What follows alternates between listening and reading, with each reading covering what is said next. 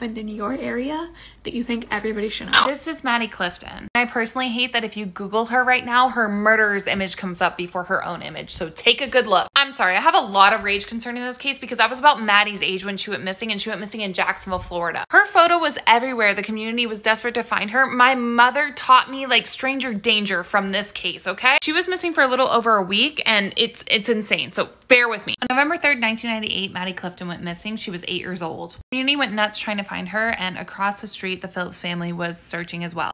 Phillips, who was 14 years old at the time. The search went on for so long that they doubled it from $50,000 for a reward to $100,000. It wasn't until a little over a week later that Melissa Phillips, Joshua's mother, was cleaning his room when she thought his waterbed was leaking. When she looked under the bed, she found the remains of Maddie. All right, it gives me the creeps to have him behind me. I literally hate the man. I'm thankful that Miss Phillips ran out and immediately told the cop. He is currently serving life in prison, but like and follow for part 2. Hey, I can't be the only one. Who else knows people that have killed other people? Finally, something that I can actually relate to.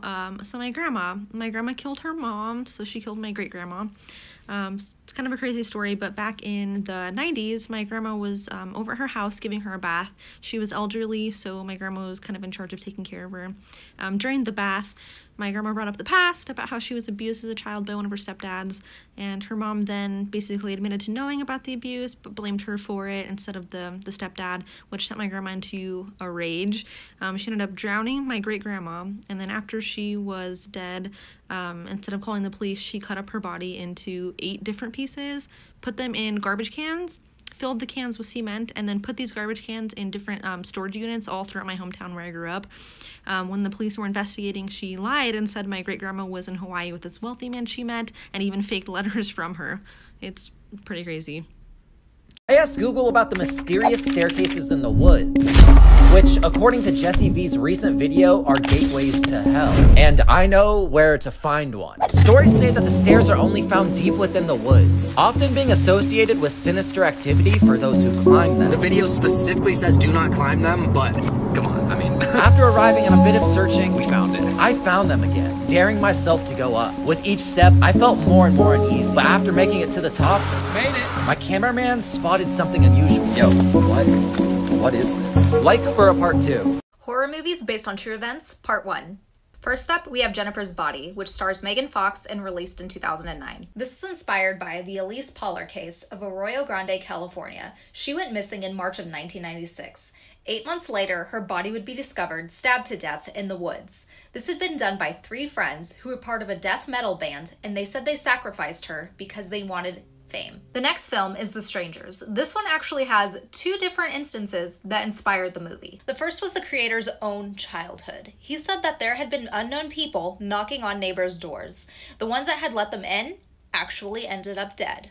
The second was Charles Manson and his cult called The Family. The incident he used was the Sharon Tate murders on August of 1969. Over the course of 2 days, they murdered 6 people after invading 2 homes.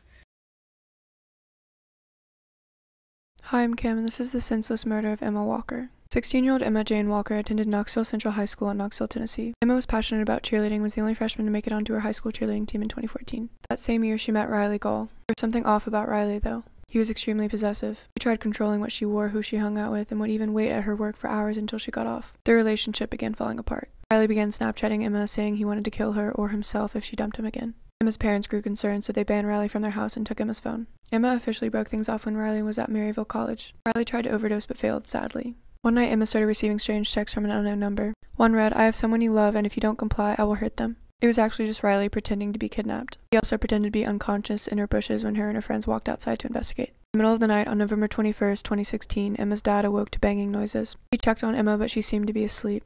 At 6 a.m. the next morning, her parents found her dead. Riley had shot her in the head through her house while she slept. He also tried to dispose of the gun in the Tennessee River. Riley serving a life term. 3 podcasts I will not shut up about. Gone is all about things that are missing. It's the perfect mix of crime, history, and mystery, and it's just so well researched. This Is Actually Happening is so binge-worthy.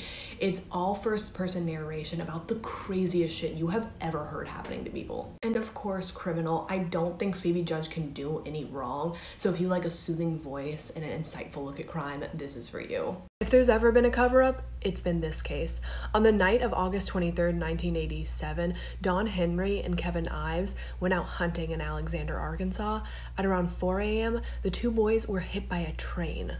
The deaths were initially ruled an accident by the state medical examiner, who said the boys were sleeping on the tracks due to marijuana intoxication from smoking 20 joints, and the authorities closed the case. The problem with that is that a second autopsy done at the parents' insistence showed that the boys had only smoked 1 joint and that they were already dead before being laid on the tracks. The leading theory is that the boys were murdered because they stumbled upon a drug trafficking operation involving police officers and high-up Arkansas officials.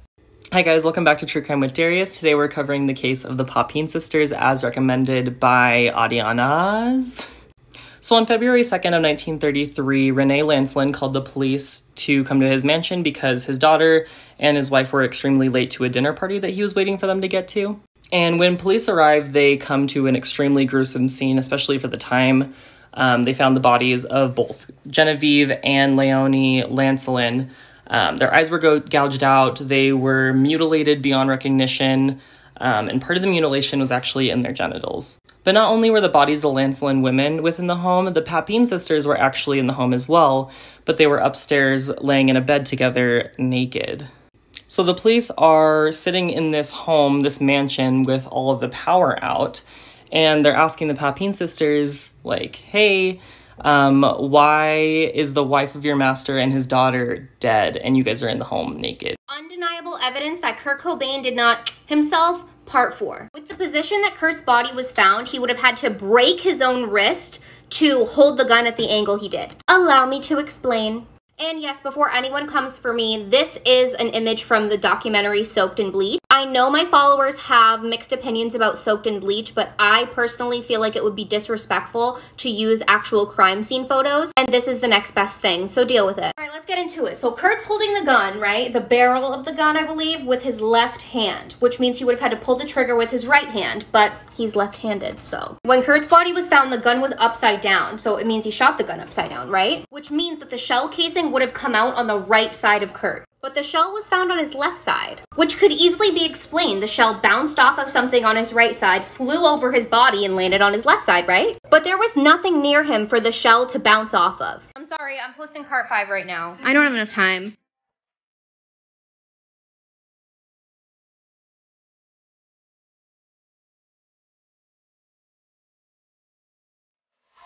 This is John Marshall High School in the Los Feliz neighborhood of Los Angeles, where Elizabeth Short, the Black Dahlia, had a photo shoot.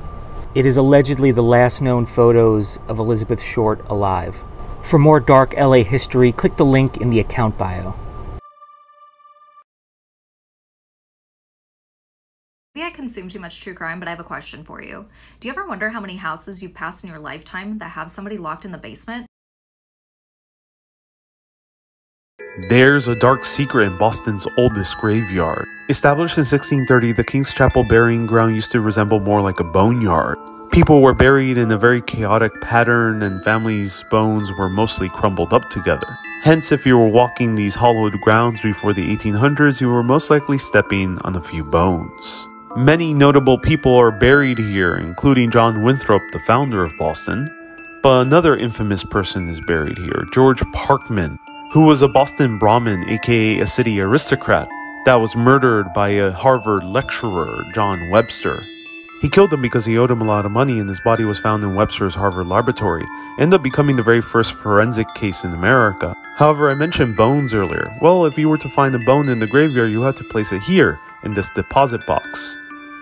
It's something you'll find in older graveyards, and here's where George Parkman's remains lie. Stay curious, my friends.